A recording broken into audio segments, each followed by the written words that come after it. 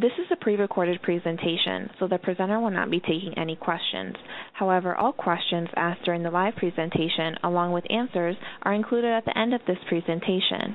To learn more about our upcoming patient and family conferences in your area, please visit aamds.org/conferences. To view other recorded presentations or to register for other live online learning events, please visit aamds.org/learn. Welcome to our live webinar titled Understanding Personalized Medicine for Aplastic Anemia, MDS, and PNH Patients. Thank you for joining us. My name is Lee Clark, Information Specialist at AAMDSIF, and I'll be moderating the presentation today. As we get started, I would like to acknowledge Celgene for providing an educational grant and the generous support of our patients, family, caregivers, and support of this webinar program also. Today's presenter is Dr. Patel. Dr. Patel is an Associate Professor of Pathology and Laboratory Medicine at the Medical Director, of the Molecular Diagnostics Laboratory for Hematological Malignancies and the Department of Hematopathology at the University of Texas MD Anderson Cancer Center. He is board certified in anatomic pathology, clinical pathology, hematopathology, molecular genetic pathology, and medical quality. In addition, he holds a PhD in cell biology and molecular pathogenesis. His clinical interests include interpretation of diagnostic workup for hematological malignancies and molecular diagnostics. His research focus is on pathological mechanism, in hematological malignancies using novel molecular techniques. He has more than 100 peer-reviewed publications to his credit. His current projects involve use of next-generation sequencing and identifying novel genetic mutations in hematological malignancies and translating this knowledge into molecular diagnostic approaches for personalized cancer management. With that said, I have the pleasure of introducing Dr. Patel. Thank you. Good afternoon, everybody, and thank you so much for taking time this afternoon. It's a pleasure to be with you all. I'm glad to be participating in this webinar series. I'll be presenting some of the recent developments on aplastic anemia, MDS, and PNH. So as the group would know, these are the bone marrow disorders which result into a variety of cytopenias, meaning the decreased number of cell counts.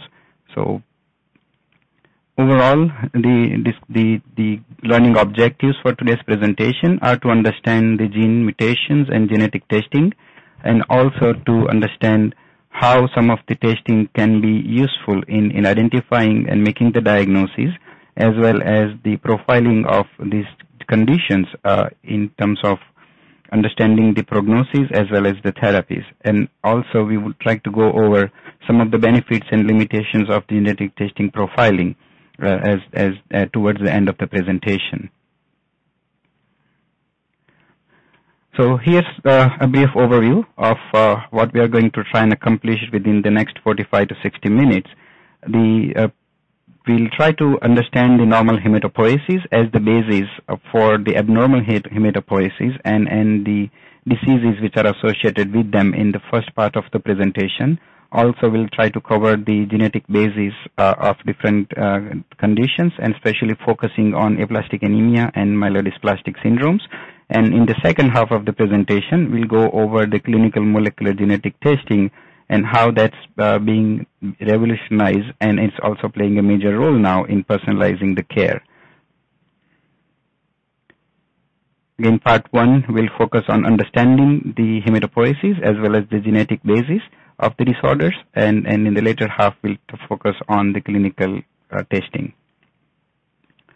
So as we would know, the hematopoiesis is the mechanism by which there is a renewal and supply of a variety of different cells in our body, which provide a variety of different functions, including carrying the oxygen, providing immune response, as well as providing platelets for controlling the bleeding and clotting. All of these come from a single pluripotent stem cell, and it undergoes a series of differentiation through which then we end up getting these mature and functional cells. This process is quite important and intricate in the sense that it requires a series of differentiation steps which are heavily regulated through participation of multiple proteins and multiple signaling pathways. And this is a highly coordinated event whereby a single common cell can differentiate into a variety of highly specialized and functional cells.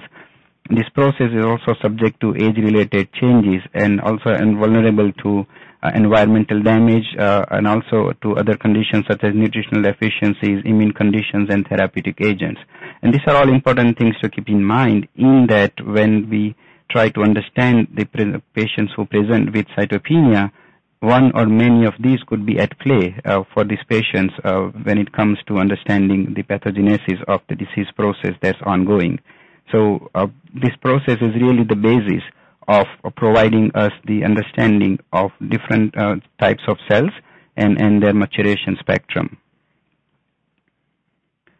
Just a little bit about the terminology. I'm sure the group doesn't need a detailed orientation to this, but the terminology we'll be hearing a lot about aplasia, dysplasia, and such.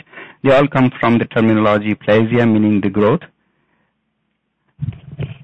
and hypoplasia, which is decreased growth. So plasia meaning the growth or formation. And from here, the word aplasia meaning no growth, hypoplasia meaning decreased growth, dysplasia meaning abnormal growth, or hyperplasia meaning increased growth. The way we use these terminologies in our classification of diseases is the bone marrow disorders are classified using a variety of these common descriptors.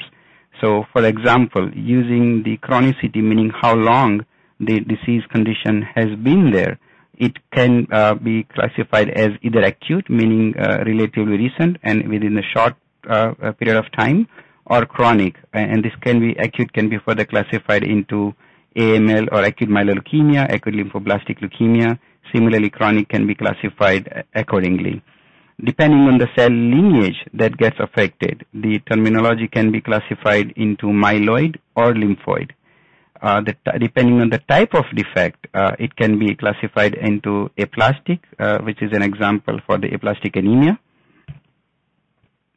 And looks like my audio is breaking up, so let me try to change the source and see if I can sound better on the other source. Give me just a second.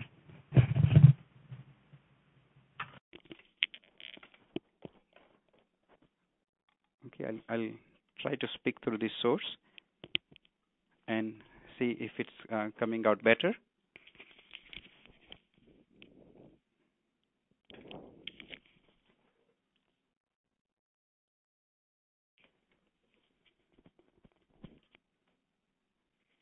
Okay, so depending on the type of defect that we see, if there is no production there, these are called aplastic conditions, such as aplastic anemia. If the production of cells is there but they are not functional, we call them dysplastic, and these are the examples for MDS. Oftentimes there is excess production and proliferation, so these are the examples of MPN. At the same time, we also look at the maturation stage, and if the cells which are being produced are more immature, then we call them acute myeloid leukemia or acute lymphoblastic leukemia. If the cells are maturing but the maturation is abnormal, then there are again examples of MDS, MPN. And if the cells which are coming out are mature, then they are called examples of CLL or chronic lymphocytic leukemia or myeloproliferative neoplasm. So as you could see from this simpler classification schema, we take into account a variety of different characteristics of these cells to assign them into specific categories, and the terminology which has so far been mainly based on some of these common observations. And that, as we know, has been changing rapidly as we understand these conditions more at their genetic level. And now we try to classify these conditions along with some of these common descriptors for continuity, as well as add the specific genetic abnormalities whenever they are understood, so that they can be classified as a very specific condition. And this forms the basis for the personalized care or personalized cancer care.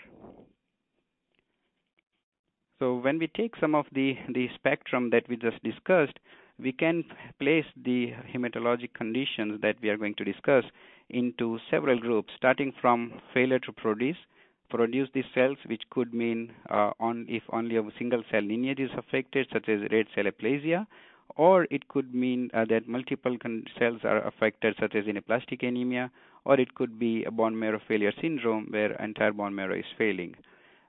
It may so happen that the cells are being produced but which are being destructed, such as in paroxysmal nocturnal hemoglobinuria, or the production is ineffective, such as in MDS, MPN, or it could lead to an uncontrolled production, such as in MPN and AML. All of these conditions eventually lead to exhaustion of the marrow supply, and that forms the basis for the marrow failure. But as we can see here, there are multiple, there is a continuity to some extent, and a spectrum of disorders which generally arise from and carry one of these common denominators, such as the failure to produce or ineffective production or uncontrolled production. So starting with the aplastic anemia and red cell aplasia, we know that the condition as we define red cell aplasia means the cell line that's affected is mainly the red blood cells. And based on that, these are called red cell aplasia. This could be constitutional in origin, meaning that the defects which give rise to these conditions are inherited, and such is the example for Diamond-Blackfan anemia. Or it could be acquired through the course of the life, such as in the cases of transient erythroblastopenia of childhood, or it could arise as part of the virus infection or secondary to some other conditions.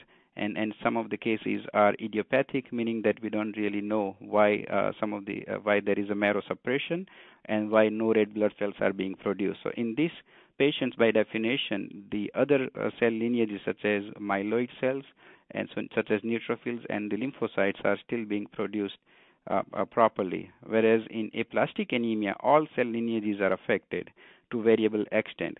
And the examples of such conditions which arise constitutionally as an inherited disorder are multiple, such as Fanconi anemia, dyskeratosis congenita, so on and so forth. When the same condition arises as an acquired defect, it could be secondary to many of the disease processes, could be idiopathic, or it could be due to a clonal abnormality, such as the case in paroxysmal nocturnal hemoglobinuria, and I refer to this as PNH for the future purposes. So when we look at the inherited bone marrow failure syndromes, they really provide a very good model system for us to understand the genetic defects and their eventual outcome in terms of these clinical conditions. As we discussed, these conditions are inherited, meaning that the patients are born with a genetic defect or a condition that leads to this presentation. The presentation may not all be in the childhood. The presentation can vary, as well as the severity of the presentation can vary. In general, what we do see is this: since these are syndromes, many of them would have a non-hematologic clinical feature associated with them, which sometimes can be very specific, or it could be a non-specific presentation and a conglomeration of different symptoms, which will lead to an eventual reason for a clinical visit and an eventual reason for clinical presentation. So I won't go through the entire list. I'm sure the group is familiar with some of these. What I wanted to point out was that there are existing laboratory findings and conditions which are associated with these conditions, where we can start understanding the genetic findings and features. So such as the cases in Fanconi anemia, where there is increased chromosomal breakage. So there is an assay available to look at the increased chromosomal breakage for Fanconi anemia. Similarly, for the dyskeratosis congenita, the defect is in telomeres, and there are clinical assays available to look at short telomere lengths. And I understand that there are future webinars coming up on some of these very specific conditions, so I would not go into too much details about some of those specific assays. What I do want to point out here is that there are conditions where there is a very specific and a singular presentation, such as the severe congenital neutropenia, where the neutropenia is the only finding and resulting severe infections as part of the neutropenia are the presenting clinical symptoms. They all, or majority of them, they have an increased incidence of associated cancers. So this is showing that there are different types of associations. Many of them are associated with MDS and AML, which are the other higher grade myelodysplastic syndrome and acute myeloid leukemia. They both are myeloid disorders. So there seems to be a common predisposition to this type of higher grade myeloid conditions. What we have learned more recently in these different clinical syndromes is that a very specific defect or a molecular mechanism underlie, as the arrow is pointing to the right, the rightmost column. There's very specific conditions or defects that can that are correlated with this type of syndromic presentation. So for Fanconi anemia, it's the defect in the DNA repair pathway.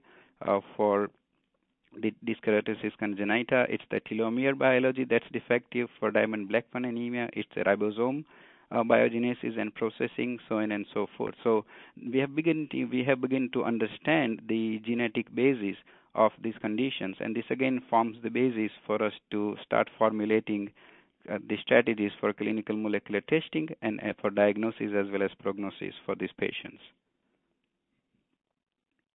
So just very high-level overview of some of these inherited bone marrow failure syndromes,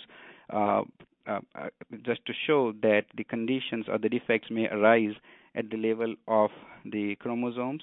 And as we know, the chromosomes are the structures inside our nucleus which harbor all the genetic information. And the chromosomes have to undergo replication during the cell proliferation, and so this is again a process where the genetic information which is contained within these chromosomes may be vulnerable to a change or what we call a mutation, which would result from being a normal healthy cell to an abnormal or disease-prone cell. So one of the reasons, the conditions that are affected with Fanconi anemia is the increase in the defective DNA repair and the chromosomal breakage, as we see here. And so the lower left of the panel shows the multiple proteins which are involved in maintaining and repairing the DNA damage. So there is a BRCA1 family of protein, as well as the FANC group of Fanconi group of proteins and genes which are involved in maintaining the DNA repair. So as one can imagine, a defect in any of these could potentially alter the way the DNA is being repaired. And so this really forms the basis for Fanconi anemia. Similarly, in conditions such as dyskeratosis congenita, the telomeres, which are the ends of the chromosomes, and which maintain the integrity of the chromosomes by maintaining the ends of the chromosomes through this telomerase complex, are defective. Again, what that would mean is that if there is a mutation in one of these multiple proteins involved, the chromosomes will progressively get shorter and shorter, resulting into these conditions. Similarly, the ribosome biogenesis affects the protein synthesis and processing inside the cytoplasm, resulting into the Shawman-Diamond syndrome. So again, we are beginning to understand the players who play a role in maintaining the healthy cellular processes, which ultimately would form the basis for understanding the disease conditions. So this is a slide that shows some of the genes that we saw in the previous slide and their mutation frequency. So we have been able to understand these disease conditions through larger genomic studies and understand the frequency of the mutations or the changes or alterations in the genes involved in the process. So there are so in some conditions such as Fanconi anemia and dyskeratosis congenita, multiple genes can be involved, and this also again corresponds to the size of the complexes or the protein complexes required to maintain the integrity of the DNA. But within these, there are some which are frequently mutated at higher frequency than the other. Similarly, in DKC also there are some which are mutated at a higher frequency compared to the other ones, and still in a large number of the patients we still don't know the reason for these changes. So these are again complex multifactorial types of disorders where we do understand some of these bases, whereas for some of the other ones we still have incomplete understanding. But again, seeing a list like this would form the basis when we encounter a patient with one of these conditions to see if there is a basis for the clinical presentation by looking at one or more of these genes involved.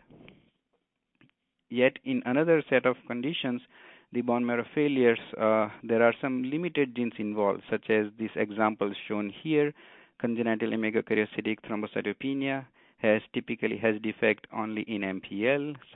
Similarly, GATA2, which is already defined by the gene name, has defect in GATA2, so on and so forth. So again, and some of these explain majority of the patients who present with this clinical entity.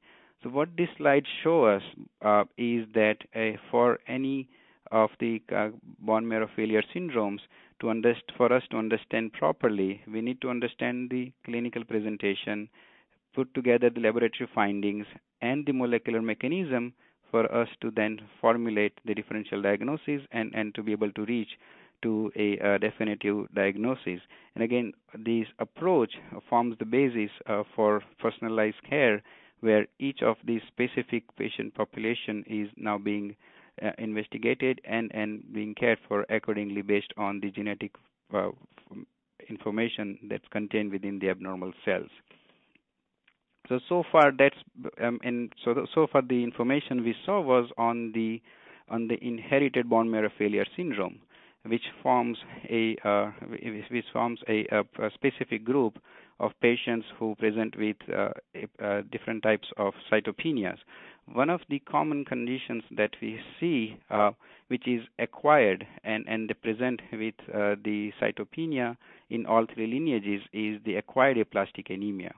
As we saw earlier, among the acquired aplastic anemia, to a large extent, we had what we call idiopathic aplastic anemia, and the term idiopathic means that we really do not know the reason for this. And till more recently, and there was a seminal paper published about a couple of years ago, where the investigators Yoshihato et al. They studied about 439 patients with aplastic anemia and try to understand their genetic makeup and then see if these patients have a specific mutation which would form the basis.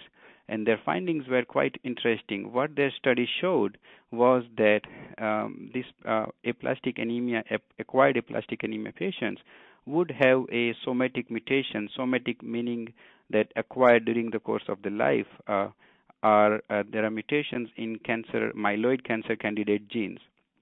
In about 1/3 of patients, interestingly, these were clustered and limited to a very specific set of genes, and also they were present in a very low initial variant allele frequency, meaning that only a subset of cells would have the mutation, and this would change over a period of time. So these were important findings in allowing us to understand that there were some specific somatic mutations that would form the basis for the clonal abnormalities in acquired aplastic anemia. And again, their presence would form the basis for an initial understanding and making the diagnosis. These cells or these patients will also have what we now call as clonal hematopoiesis, and this would also explain the increased prevalence with the age. So the clonal hematopoiesis is a subset of cells which carry a common genetic defect, and that's what the term means. It doesn't translate into the disease just yet, and we'll see in a future slide where the clonal hematopoiesis and somatic mutations, they all fall in place. One of the features of the clonal abnormalities is their prevalence increases with age. And as we saw earlier, the hematopoiesis is a highly coordinated process where a variety of different proteins and pathways, they really need to work in harmony. And as we age, some of those mechanisms, they start getting affected. And so that would also explain the increased prevalence of these clonal abnormalities with age. So this is again some representative information from that paper. They studied two cohorts, one from the US, one from the Japan, and they showed and identified that there are some common mutations that we see, such as in BCOR or BCOR-L1 pathway, PIG-A, DNMT3A, ASXL1, JAK2, and then followed by a longer list of other mutations, other genes which are being affected. Interestingly, what they showed was that you could then differentiate based on the type of mutation the overall survival in the patients with aplastic anemia, where it shows that if the patients with PIG-A, BCOR, or BCOR-L1 mutation, they tend to have better overall survival, as shown by this blue curve at the top, with more percentage of patients making it to 160-month mark compared to the patients with mutation in any of these genes listed here. And the patients who have no mutations in this gene studied, they would fall in between. So again, this type of additional genetic information would also identify patients who are at the higher risk of having a poor overall survival compared to the patients who are have a better or favorable genetic makeup in the cells. And based on this information, this type of the outcome information can also be provided, which will provide the information. So as you can see, in the unfavorable group, more percentage of patients had no response as in orange, partial response as in green, or complete response as in blue. And as we move to the favorable group, the proportion changes as more patients showed a complete response to immunosuppressive therapy, and less patients showed no response. So again, this provides the very important basis for us to understand different outcomes in patients with aplastic anemia when it comes to the immunosuppressive therapy. We take, and there have been several more studies in understanding this a little better. What this provides us is that in the clonal hematopoiesis and acquired aplastic anemia, there are different biomarkers that we can study, which will provide us the understanding of whether or not this clone is going to be stable or is going to increase. And naturally, the stable or decreasing clones, they have better response and better outcomes compared to the clones which are increasing with time. They have higher progression and poor overall survival.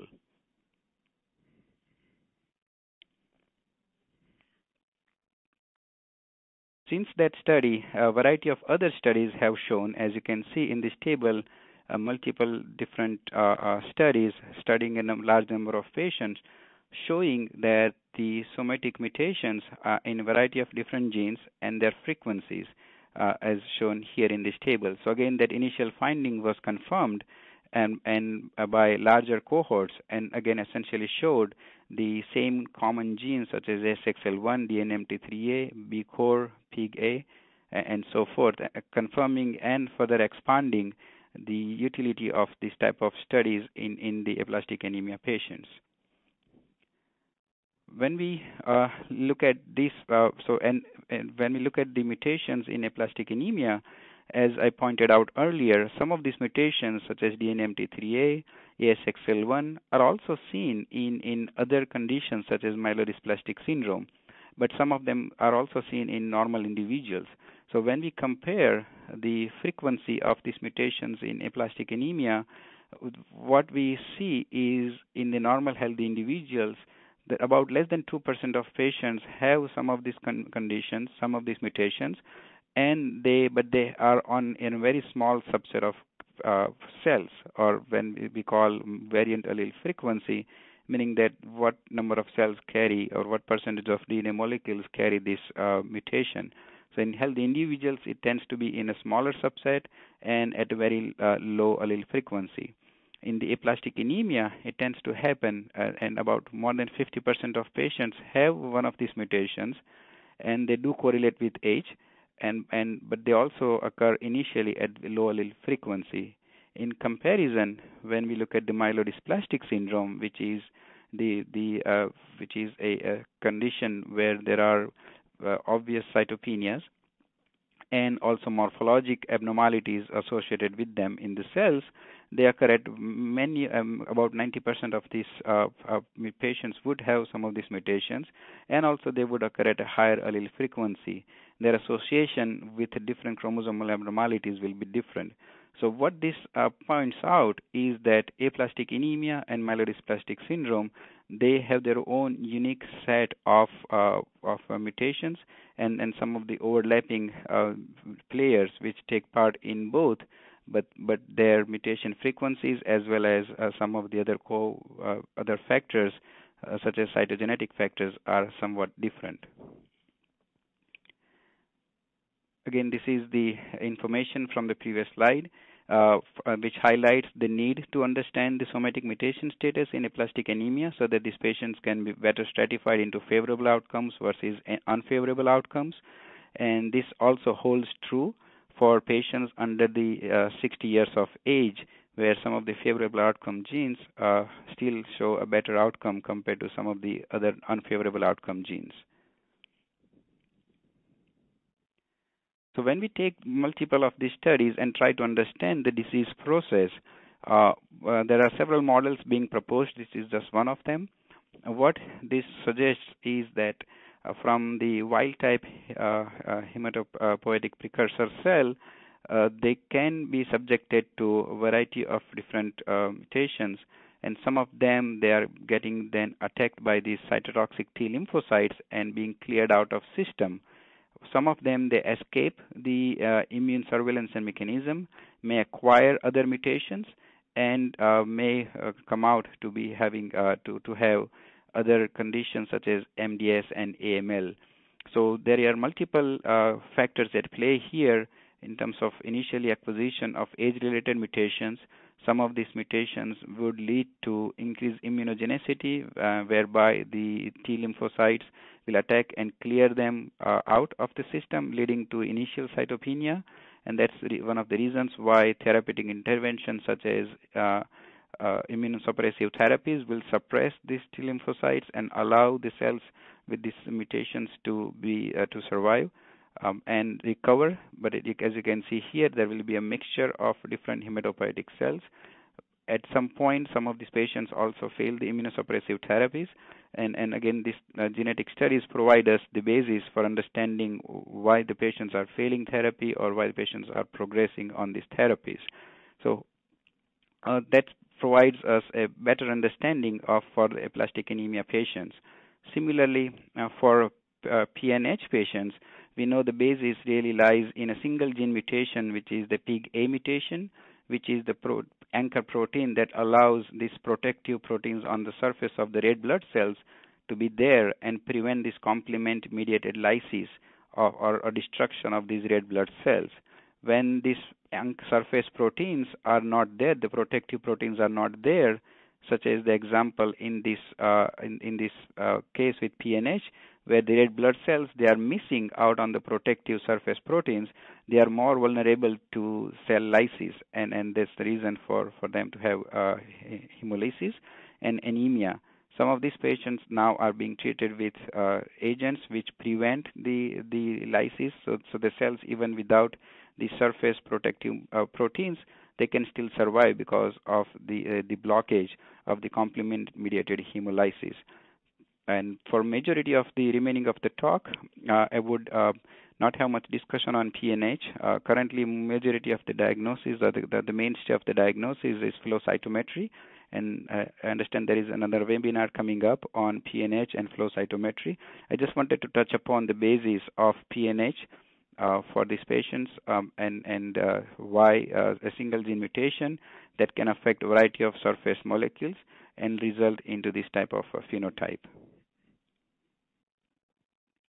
So what these studies have shown us is that hematopoiesis, because it's a process that requires a continuous self-renewal and also is vulnerable to this type of environmental damages, it can result from having all the cells being healthy and normal to some cells acquiring some of these mutations along the way and acquiring more and more mutations along the way to the extent that there is now at some point there is a heterogeneous group of cells in the marrow. Some are completely normal and some with a variable number of mutations containing within them. What we saw earlier with the aplastic anemia was the cell population that the number of mutations were limited and the presentation was limited to cytopenia. When it comes to myelodysplastic syndrome, some of these also translate into more cytogenetic abnormalities as well as more morphologic abnormalities. However, some of the theme seems to be the same, is that sequential acquisition of cells which require will have clonal hematopoiesis. They would be presenting with less cell counts, will start showing the features in terms of the abnormal cells, which will look abnormal under microscope, and that's the term dysplasia. Some of these abnormal cells will start then proliferating and will become excess blast, which are the immature cells, and will come out as acute myeloid leukemia. So in terms of the MDS to AML progression, that seems to be one of the currently accepted models of increasing number of mutations leading to this type of aggressive disorders. Again, briefly comparing the mutations in aplastic anemia and MDS, they both seem to have a unique set of different mutations. To the extent that the PIG-A and B-core mutations form nearly half of the aplastic anemia mutations, whereas in MDS, they are really very few or less than 5% of the mutations. In myelodysplastic syndrome, the splicing factors and TAT2 and ASXL1, so splicing factor and the DNA gene expression really, or gene expression really forms the major group of mutations that will lead to the myelodysplastic syndrome. There is a new, relatively recent entity we have identified. It's it's called ARCH, or age-related clonal hematopoiesis, or we also call it clonal hematopoiesis of indeterminate potential. This is the condition, or this is the presentation that we see in apparently normal healthy individuals when they are subjected to profiling using some of these technologies, and these are the types of distribution that we see. So DNMT3A forming the majority of the group here. So again, as we understand this, as we profile these different entities and different patients more and more, we are now understanding a different genetic makeup of these different entities. And for completion, I'm presenting the 2016 WHO classification of myelodysplastic syndrome and related disorders such as myelodysplastic myeloproliferative neoplasm. As you could see, historically, the focus of these classifications have been more on the number of cell lines affected and the types of dysplasia, or more morphologic such as ring sideroblast or excess blast. And with the identification of specific genetic mutations, now we are also moving towards having an association of, say, splicing factor mutations in ring sideroblast or isolated 5q deletion syndrome, which characterizes a specific entity within MDS. In the interest of time, and also so since these have been well known for quite some time, I'm not going to discuss this in more in detail so that we can focus more on the information that has more recently become available, such as in aplastic anemia. Also, for other conditions such as chronic myelomonocytic leukemia, atypical CML, new and more specific mutations have been identified, which explain these so far enigmatic conditions. Now we have formal basis for these different categories, and again, forming basis for making a personalized diagnosis as well as a prognostic schema on these patients. Again, just to show the genetic landscape of myelodysplastic syndrome, we are now understanding these different mutations at a higher, in much more details, and identifying this distinct subset of MDS, which are characterized by one or more of these mutations.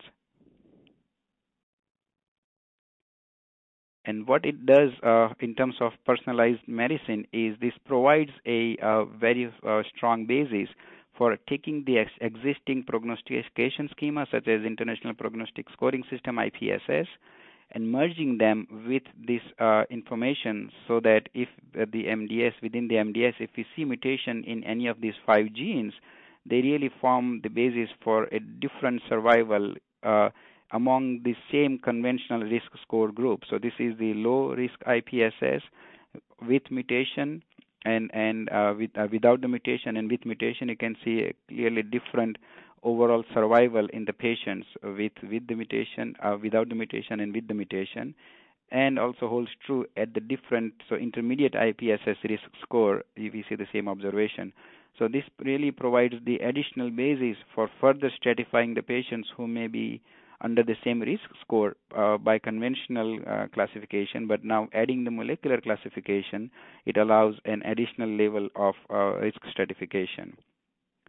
Similarly, acute myeloid leukemia, which is the highest or the most aggressive form of the myeloid disorders, we have learned a lot over the years and identified many players which play a role. I'm not going to go into too many details of this, but again, the theme here across all the tumor types is the same, that we've been learning more and more about each specific entity, and the different mutations that we see within these entities allow us to understand this more. So if you look at the spectrum of the conditions from no production to excess production, we may think there is a continuum of sort here among these different entities. What the data really shows, and it's much more complex than what this shows here, is that there is a combination of immune injury and the clonal process where things don't really move linearly in a linear fashion, but they move in the ratio, based on the ratio of the immune injury and the clonal proliferation, from single lineage defects such as decreased platelets or pure red cell aplasia to multiple lines of being defected, meaning only the cell count being low, to the extent where the cell counts are low and the cells also look abnormal, to the extent that cells are abnormal and they're proliferating out of control. So, and there are all these different extents in between. So this, again, having the understanding of clonal processes allows us to understand these processes at much more at greater levels. So I hope this was a very solid background and overview of why we need to understand the genetic testing, because without this background, the genetic testing would really not form much of a scientific basis. But hopefully this was able to show that we have identified enough genetic information, enough genetic drivers of these conditions, and also enough clinical correlates, so that we now need to understand the genotypes of these tumors or these entities to start integrating them into the clinical care. So in the few minutes left, I'll try to touch upon some of the clinical testing and interpretation of these conditions. Historically, our hematologic diagnosis has been limited for as far as when it comes to non-morphologic studies. Cytogenetics has been the mainstay for many years, followed by a more recent implication of the massively parallel sequencing or the next generation sequencing, where we can sequence multiple genes at the same time. And this has become available in a relatively short period of span, but it has really changed the way we understand and diagnose and treat these patients. So I'll focus a little bit more on the technologies which have recently become available, so as to provide more recent context. So for the patients who present with this bone marrow failure, meaning that decreased counts or abnormal cells, generally their common presentation is cytopenia. Unfortunately, the patient, when at the first presentation, it's really not very clear whether this is constitutional or acquired. Is this because of a transient or a temporary environmental condition or a viral infection, or if this is a clonal process which will require close monitoring and possible treatments? So a variety of different factors need to be incorporated, such as clinical history, family history, laboratory findings, existing studies, technologies such as telomere length, chromosomal breakage, if there is a constitutional bone marrow failure in consideration. If the somatic genetics is or acquired bone marrow condition is in consideration, then again cytogenetics, FISH, or chromosomal or next generation sequencing are the options when it comes to the somatic conditions. I would skip this in the interest of time, but the information would hopefully be available on the webinar or on the slide deck there. What this shows is the in aplastic anemia, there are specific chromosomal abnormalities which also predict the risk for progression to AML, whereas in myelodysplastic syndrome, these are more well characterized. And there are also significantly when there is a multiple of these abnormalities, such as in complex karyotype, they tend to portend poorer prognosis. The tools for performing the cytogenetic analysis, meaning looking at the chromosomes for abnormalities, the historical and still in a popular use is the conventional karyotype, where we grow the cells in the culture and look at the chromosomes in those cells and look for any abnormalities in the shapes or numbers of the chromosomes. Sometimes we run into limitation because of the resolution, as well as a potential dilution of the myeloid cells, which are the target cells in this case, by other non-myeloid cells such as lymphoid cells. So to overcome that and to provide a better resolution on a specific target, we use a technology called FISH, or fluorescence in situ hybridization, where we use fluorescently labeled probes for specific regions of the genome or the chromosome and look for any changes in the number or the location of these cells. More recently, technologies such as microarray has become available, and I'll show some examples of this where we can now look at a specific location at even higher resolution than the FISH allows, and it's particularly relevant for aplastic anemia, where we need not only the number of the locus, also we need the source, meaning that if it came from the one parent cell or from two different parent cells, in form of a loss of heterozygosity, which is seen in about 13% of the patients. So again, it's important to use the right diagnostic tool and technique. For this, the tools, as I mentioned, for genetic analysis are conventional karyotyping. It can provide complete coverage, but limited resolution. In comparison, the array-based platforms can provide complete resolution and at a higher resolution.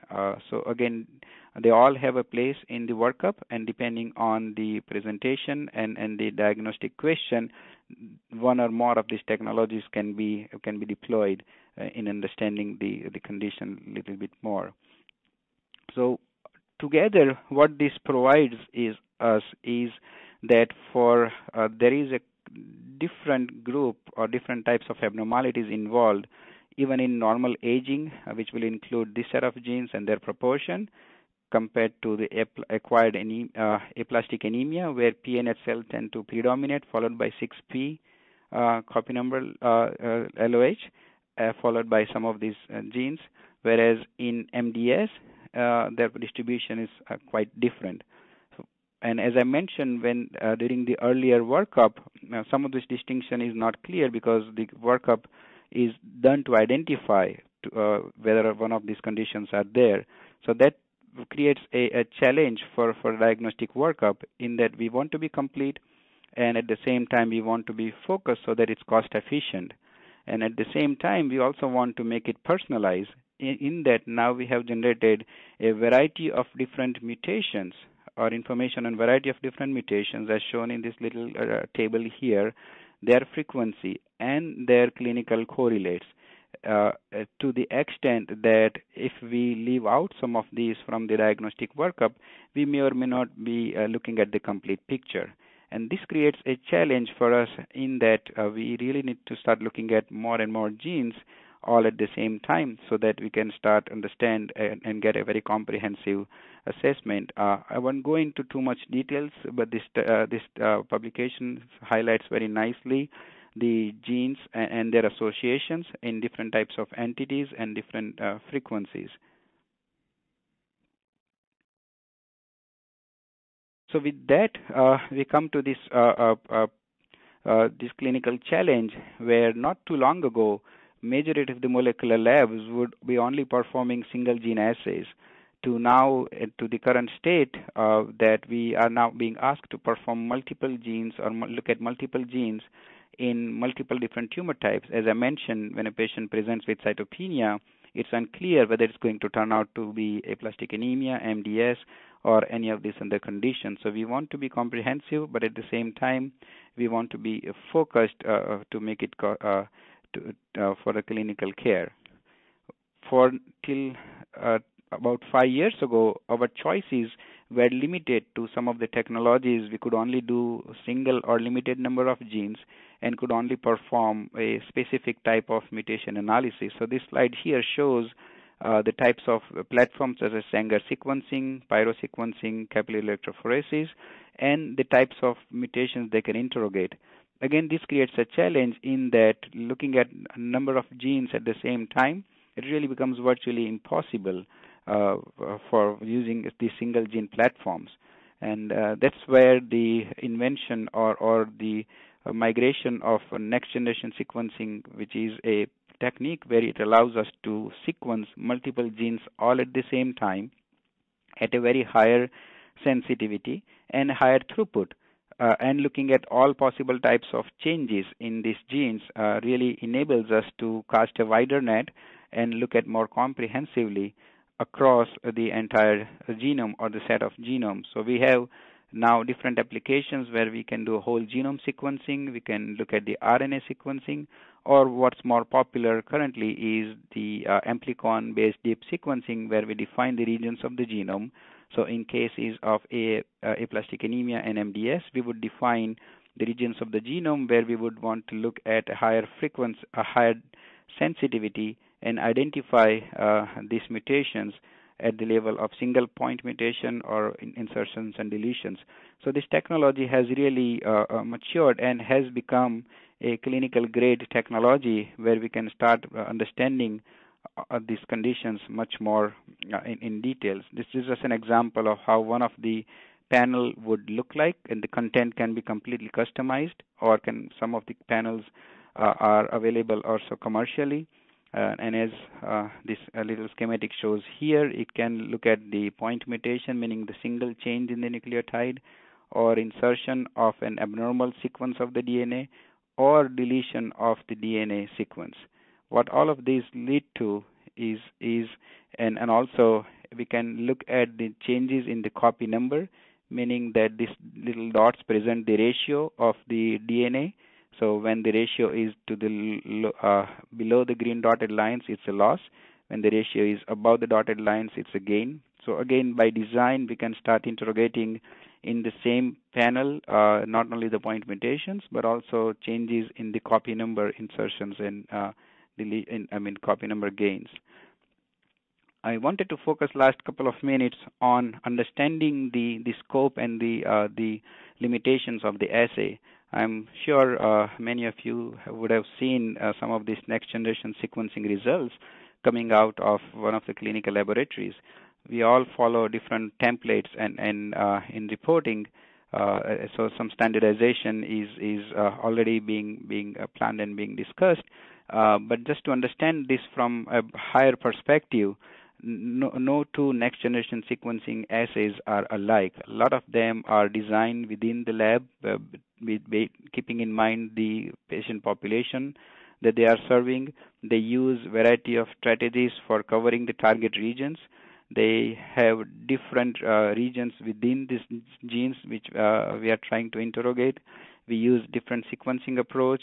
We use different informatics approach, and we also look at what we call as the depth of coverage, or how deep or what's the sensitivity of the assay.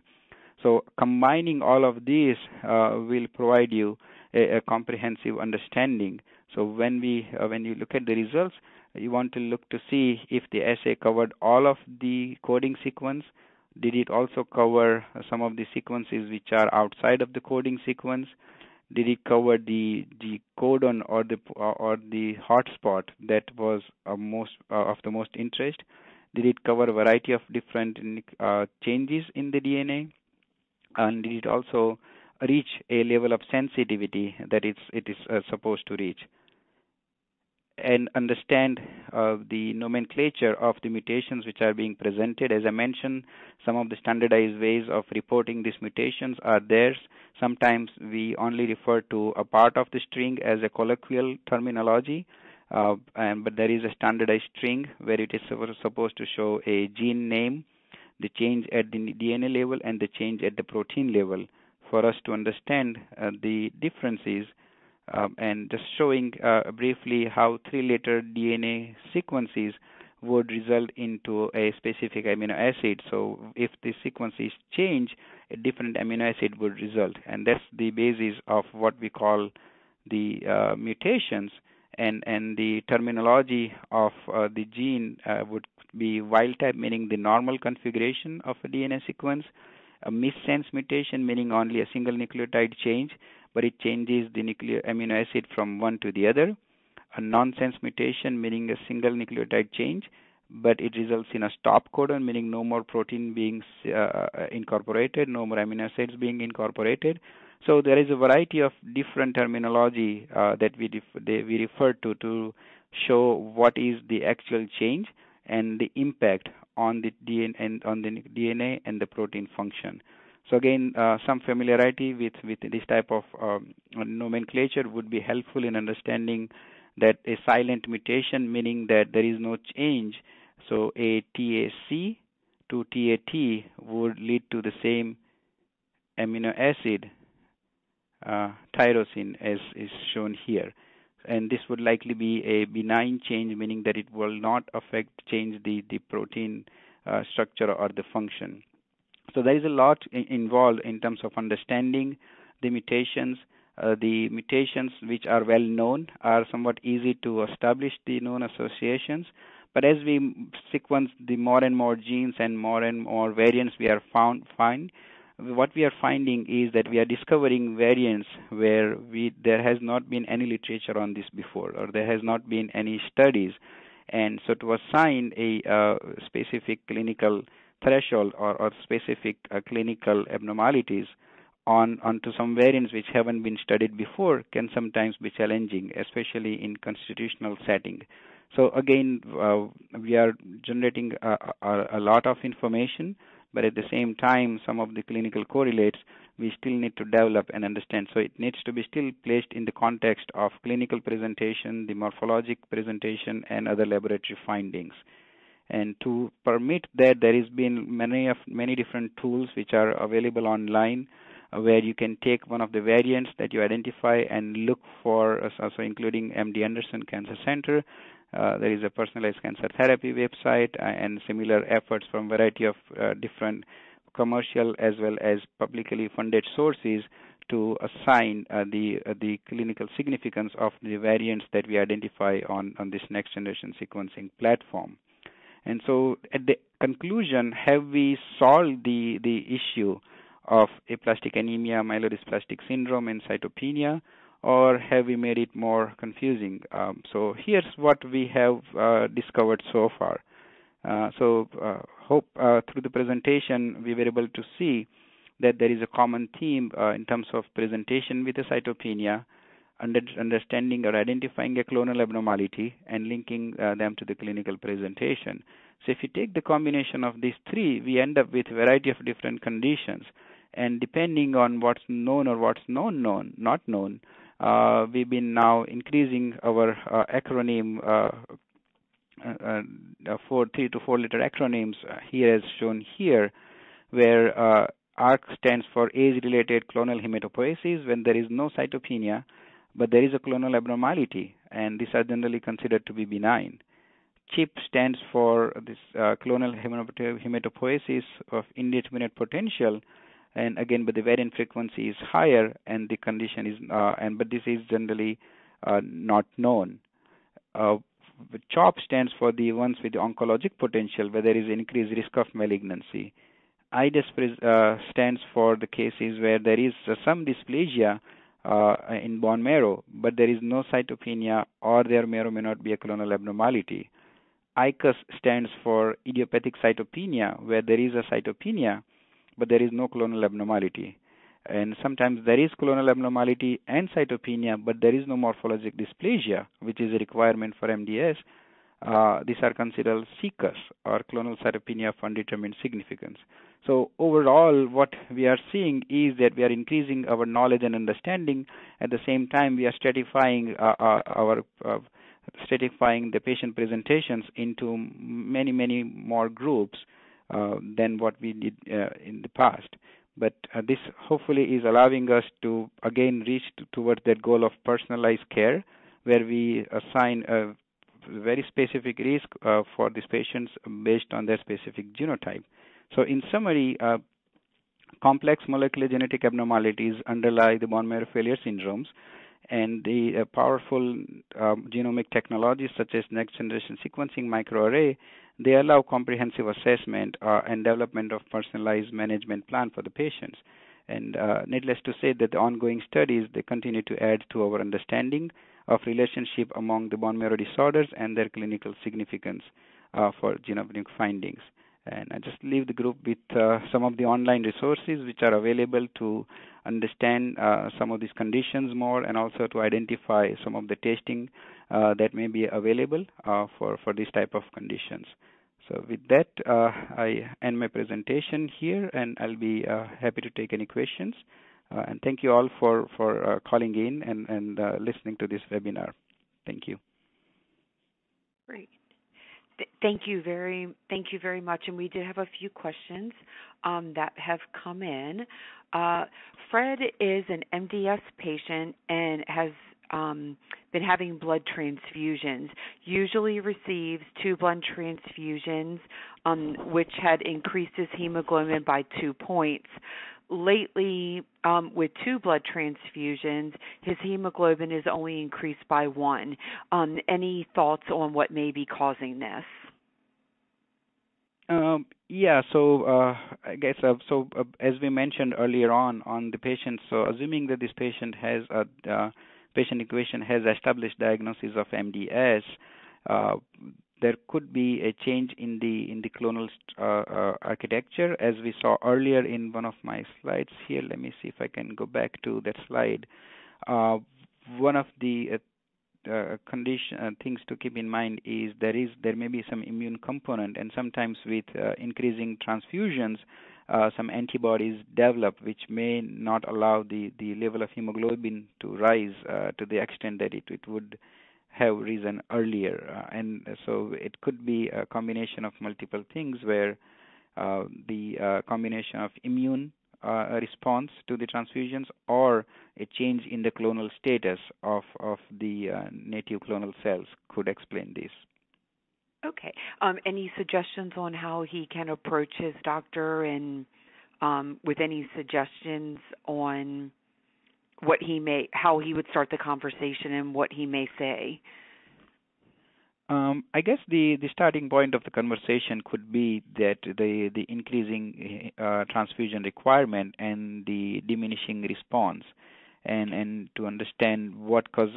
Again, the treating clinician would be in the best position to provide an overall assessment and see what else is going on with the patient. But I think these 2 points, the questions that were raised here, would be very, I guess, the appropriate starting for the conversation, to see what if you need to do anything to explain this, or not sure if there has been a regularly scheduled follow-up. Different centers tend to follow different follow-up protocols in terms of looking at the bone marrow at a periodic intervals to see if there is been a change in the status of the marrow itself and the cells within the marrow. But I think starting with the observations about increasing transfusion requirement would be appropriate. And also, not sure if the patient is on any specific therapy, then loss of response to the therapy may also be another factor which could play a role in decreasing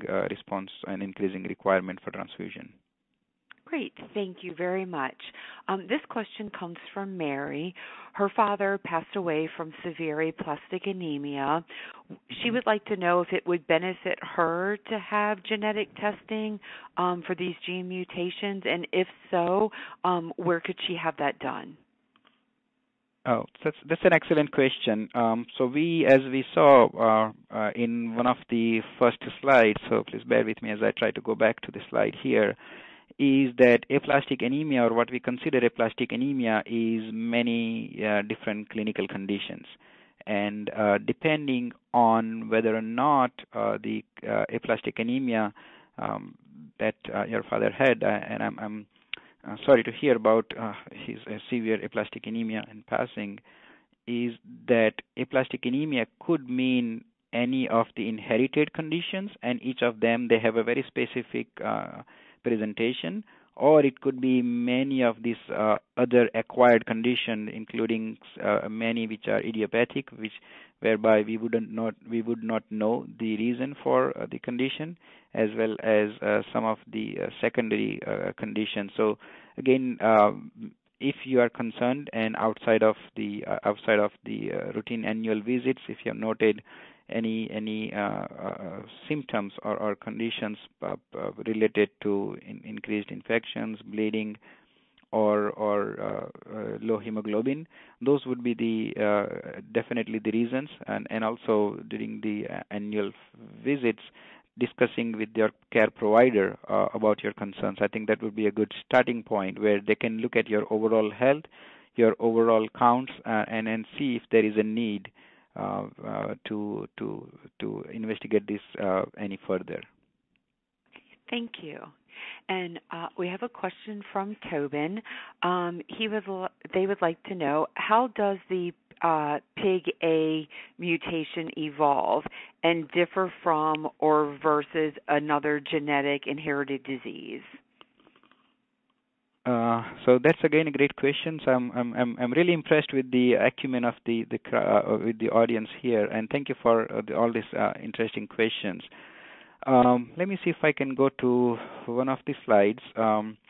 So PIG-A is in different studies have been shown as also an indicator of genotoxicity, meaning that the mutations in PIG-A could refer to the amount of DNA damage or amount of the DNA exposure to a variety of different environmental as well as other toxins that could have been there. What it shows is that for specific PIG-A mutations, they would result into this very specific loss of the surface proteins, and because PIG-A is the anchor protein that anchors all of these different surface proteins which protect. And so by way of damaging the PIG-A mutation, it results into this very specific loss of proteins on the cell surface, and that's how it leads to the PNH.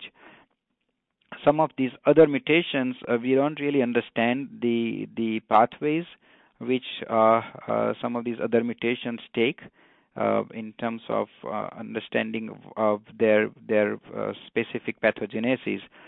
What we know is there is a specific association. When these genes get mutated, their presentation would more likely be aplastic anemia compared to these other genes. So, for example, we saw in some of the studies have shown that B-core and PIG-A, when they are lost, they'll be more in aplastic anemia setting, whereas in DNMT3A can also be seen in MDS and AML setting. So we don't really know what specific mechanisms lead to this type of a damage, and that would be the focus of future studies, where we take this type of cohorts, understand their common conditions, and identify common exposures they may have had, and at the demographic level, and work backwards from there and say PIG-A mutation in a specific cohort, maybe this is the reason, and so on and so forth. So B-core and B-core L1. As you could see from some of these publication dates, these are relatively recent studies. So we are still at the very beginning of our understanding of what could lead to one mutation versus the other. I hope that answers the question. Great. Great, thank you. And we have one more question. For patients who have been diagnosed 10 years plus, would they now also benefit from this type of testing?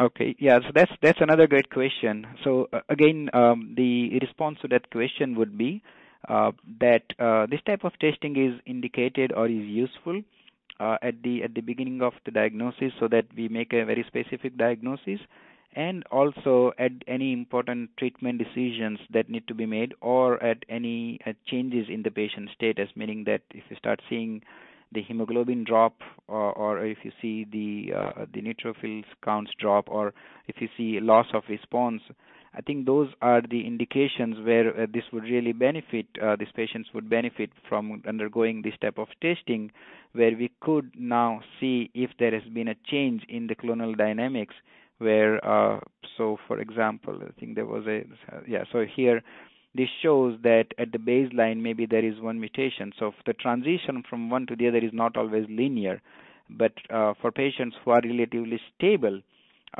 and has not experienced any change in the status, the value would again be determined based on how the patient's overall presentation and how overall response to any treatment is. But definitely, whenever there is a significant change in the status, that those would be a good time point for the patients to get profiled. And again, if the diagnosis made 10 years ago, if it wasn't a specific in the sense that